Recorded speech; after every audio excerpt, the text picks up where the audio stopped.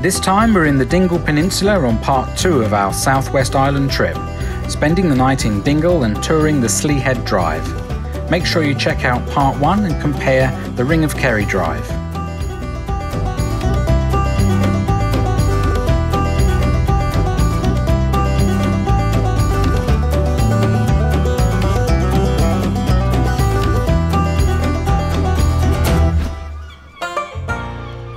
The only town on the Dingle Peninsula, Dingle is a delightful, typical Irish fishing town.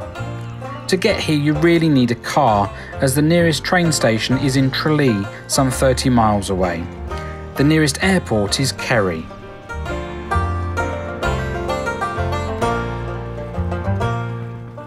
Whilst catering for the tourist, Dingle maintains its charm with an array of colourful shops, B&Bs and pubs. Glass, local craftware and woolen items are its specialty.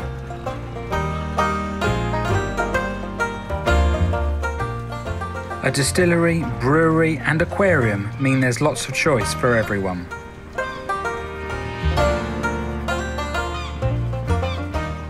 The local celebrity Fungi the dolphin can sometimes be seen in the harbour, and little boats offer trips out to find him. We spent the night at Murphy's B&B, and at €85 for a room with a full Irish breakfast, it was a great choice as a base. As their website states, Dick Mack has been serving liquid refreshments since 1899. This is a truly unmissable place for a traditional experience. A pub on one side and a leather shop on the other. The outer buildings and food van called the Beast add to the charm. The attached brewery also offers tours during the day.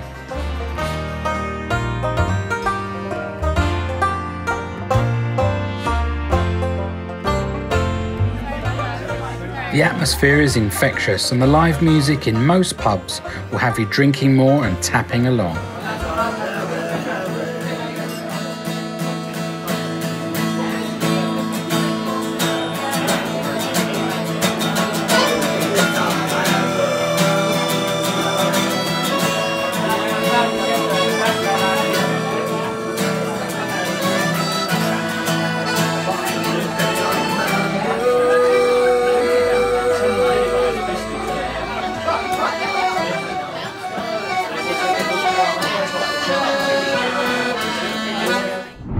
The Dingle pub, in its colourful shamrock colours, is always lively, again with music and food.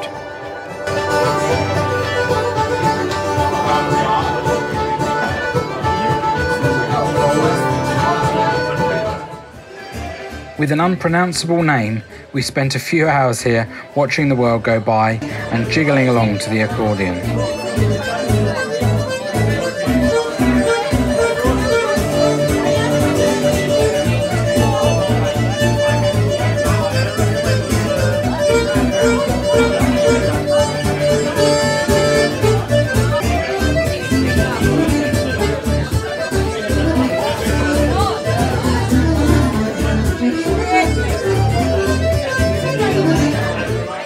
Having done our pub crawl and sunk a few too many Guinness, it was time for bed to be ready for the Slea Head Drive.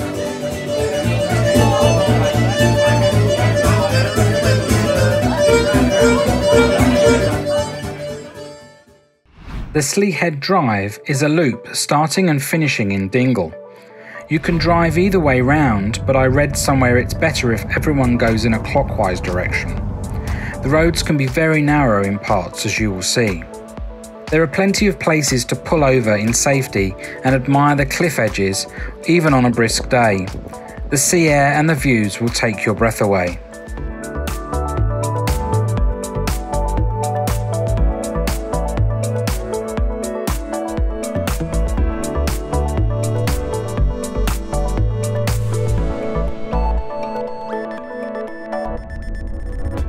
On the clockwise route, you soon arrive in Fahan.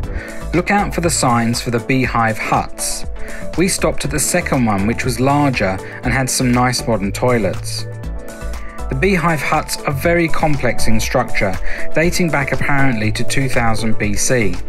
They are dry stone, so made just by laying stones on top of each other with no other support.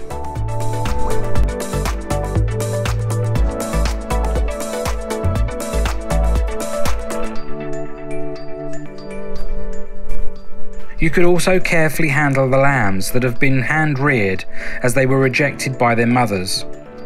A few euros allows you access to the huts and the sheep, so it's well worth a quick stop.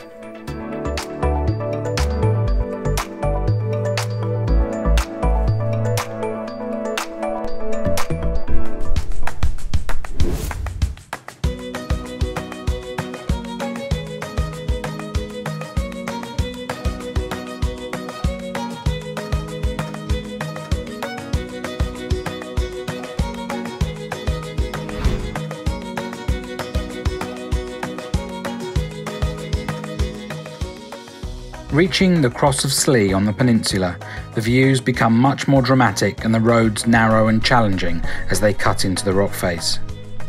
From here on in, the scenery just gets more and more amazing, so take a moment now to enjoy.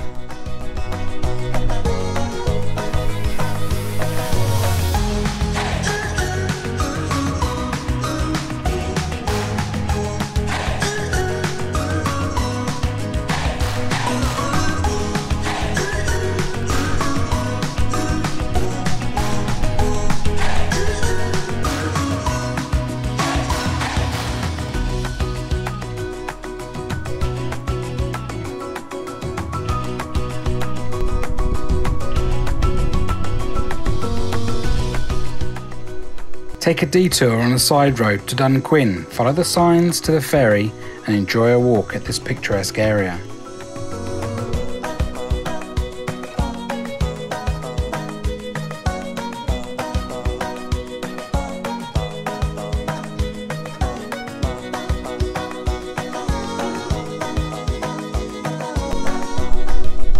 Slea Head has some interesting views.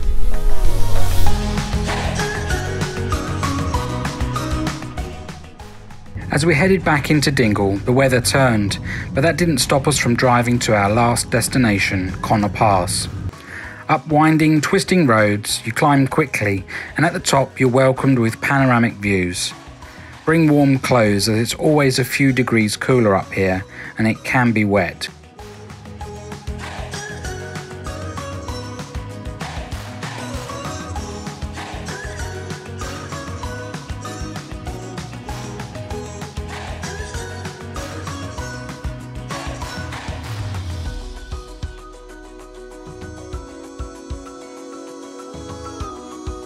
We hope you've enjoyed our two-part series on the Ring of Kerry and Dingle Peninsula.